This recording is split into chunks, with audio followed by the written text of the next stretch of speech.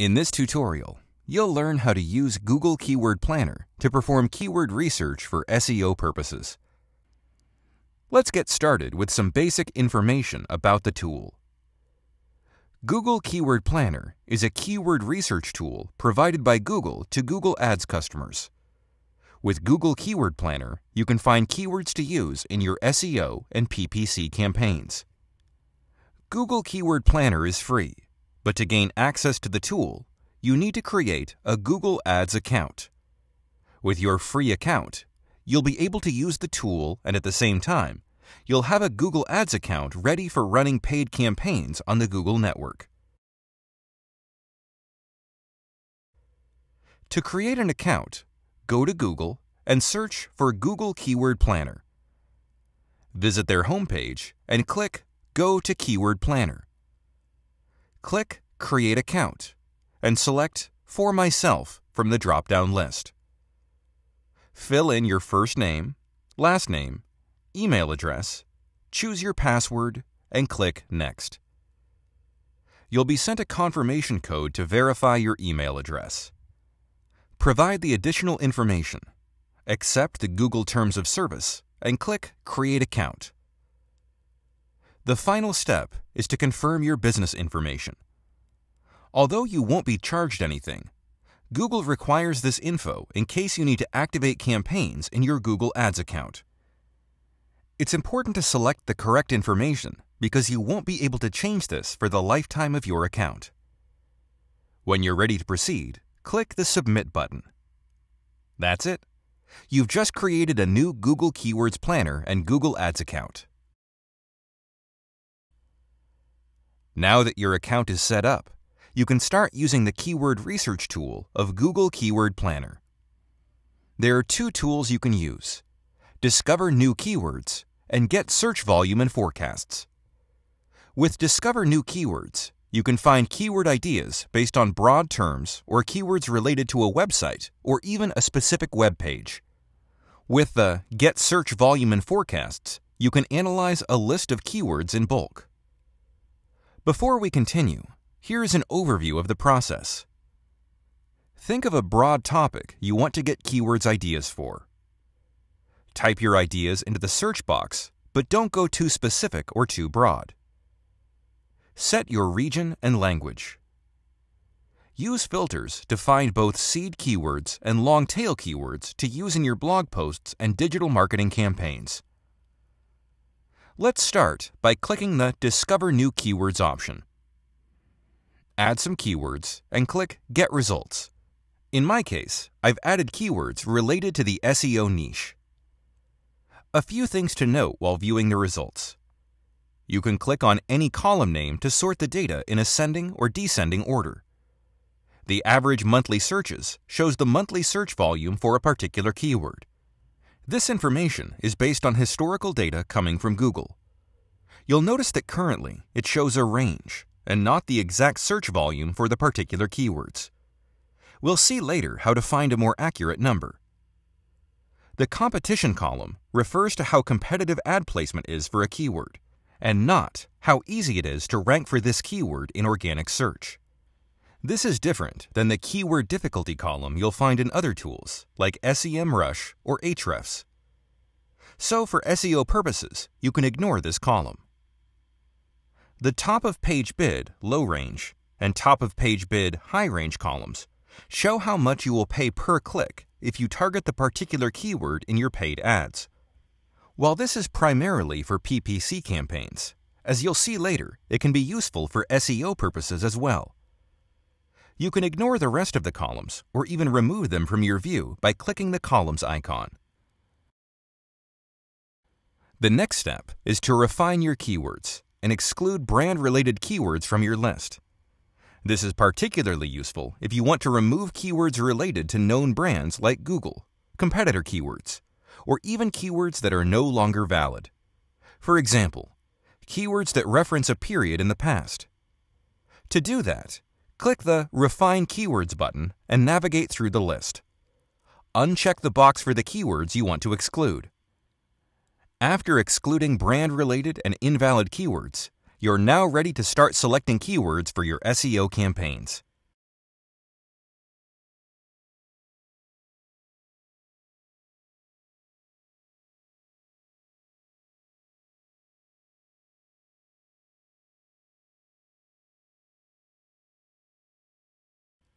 A nice tip to find valuable SEO keywords is to sort the keywords by clicking on the Top of Page Bid High Range column.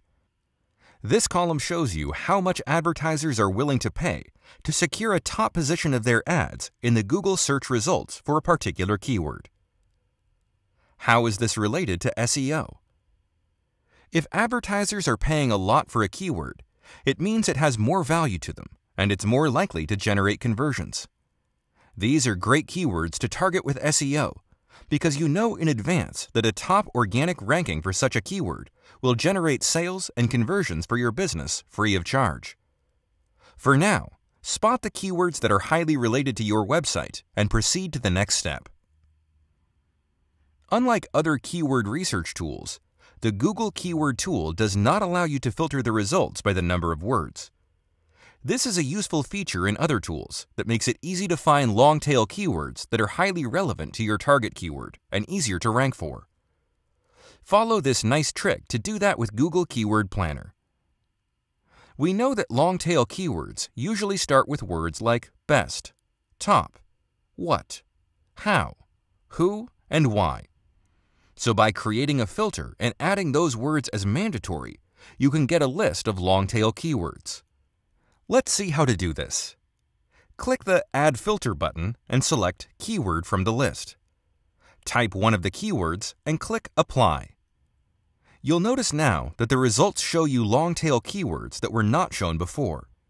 Sort the above table using the Top of Page Bid High Range column, and you'll find some extremely valuable long-tail keywords to use in your blog posts. You can add more keyword filters to get better results.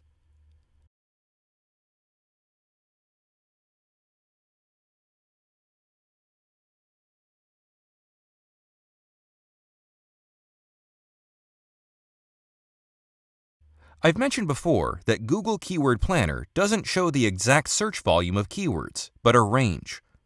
Let's see how to bypass this problem. First, select the keywords that make sense for your campaigns. You can do this by clicking the Keyword checkbox or by clicking the checkbox for selected keywords.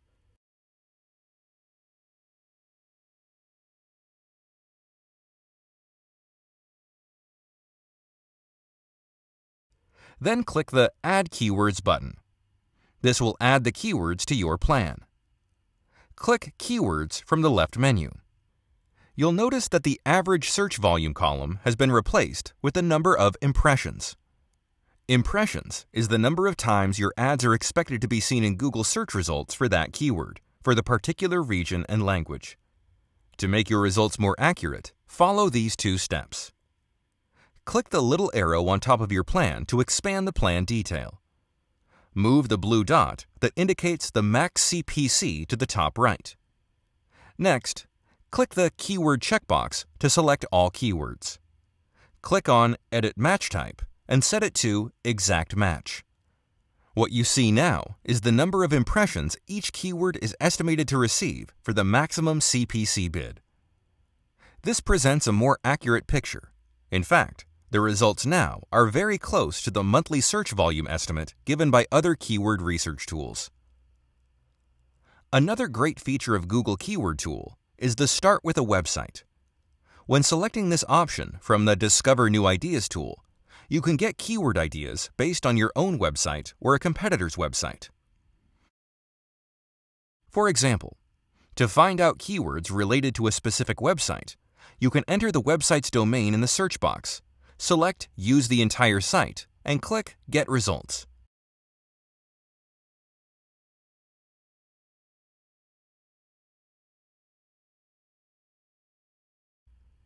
Next, you can add some filters to exclude brand-related keywords and search terms that are not of interest.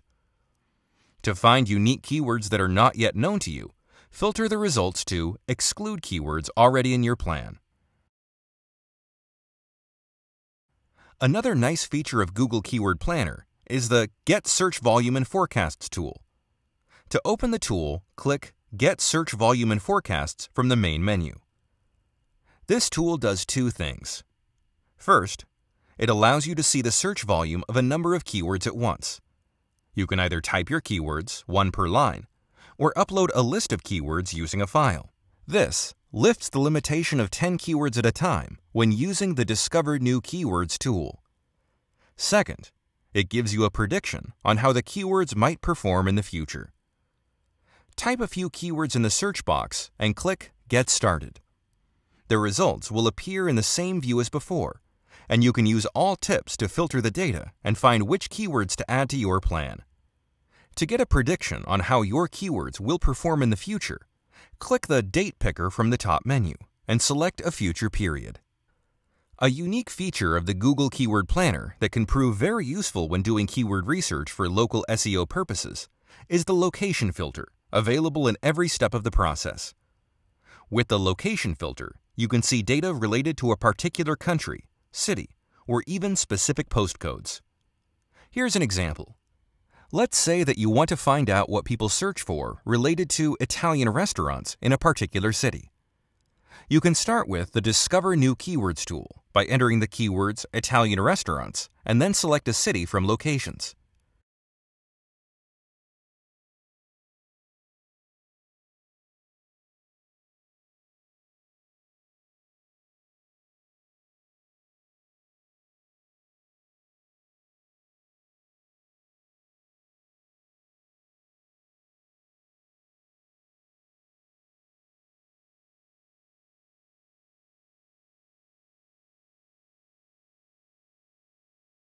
Click Get Results.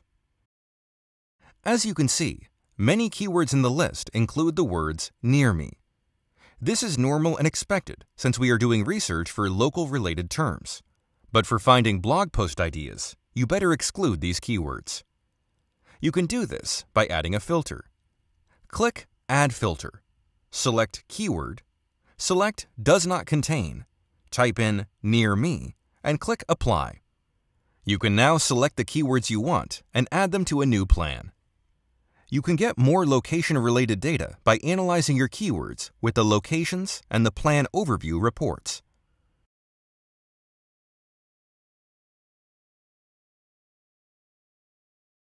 Every time you perform keyword research and add keywords to a plan, this is saved in draft mode in your account. When you log in again to Google Keyword Planner, you can select one of your draft plans and continue your work. If you want to download your data offline, you can export your keyword in a .csv file to use with Excel or directly to a Google Sheets file. You can do this by clicking the Download button at any stage of your research.